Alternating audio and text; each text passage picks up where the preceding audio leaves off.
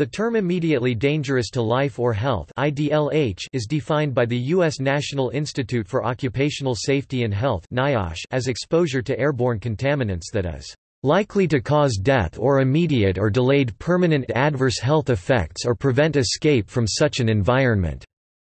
Examples include smoke or other poisonous gases at sufficiently high concentrations. It is calculated using the LD50 or LC50. The Occupational Safety and Health Administration (OSHA) regulation 1910.134b defines the term as an atmosphere that poses an immediate threat to life, would cause irreversible adverse health effects, or would impair an individual's ability to escape from a dangerous atmosphere. IDLH values are often used to guide the selection of breathing apparatus that are made available to workers or firefighters in specific situations. The NIOSH definition does not include oxygen deficiency below 19.5%, although atmosphere supplying breathing apparatus is also required. Examples include high altitudes and unventilated, confined spaces. The OSHA definition is arguably broad enough to include oxygen-deficient circumstances in the absence of airborne contaminants, as well as many other chemical, thermal, or pneumatic hazards to life or health, e.g., pure helium, supercooled or superheated air, hyperbaric or hypobaric or submerged chambers, etc. It also uses the broader term, impair, rather than prevent, with respect to the ability to escape. For example, blinding but non-toxic smoke could be considered IDLH under the OSHA definition if it would impair the ability to escape a dangerous, but not life-threatening atmosphere such as tear gas. The OSHA definition is part of a legal standard, which is the minimum legal requirement. Users or employers are encouraged to apply proper judgment to avoid taking unnecessary risks, even if the only immediate hazard is reversible, such as temporary pain, disorientation, nausea, or non-toxic contamination.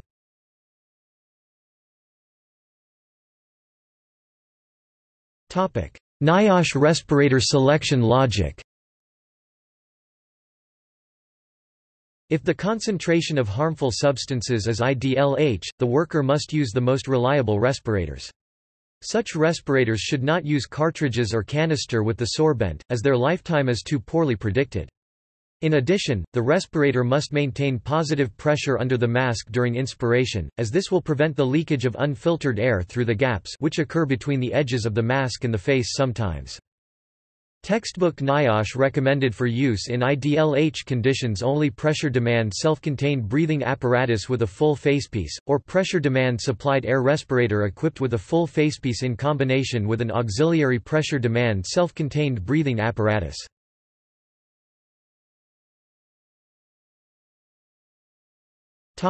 IDLH values. The following examples are listed in reference to IDLH values. Legend. Ca. NIOSH considers this substance to be a potential occupational carcinogen. Revised values may follow in parentheses. Nd. Not determined. That is, the level is unknown, not non-existent. 10% LEL. The IDLM value has been set at 10% of the lower explosive limit, although other irreversible health effects or impairment of escape due to toxicology exist only at higher levels.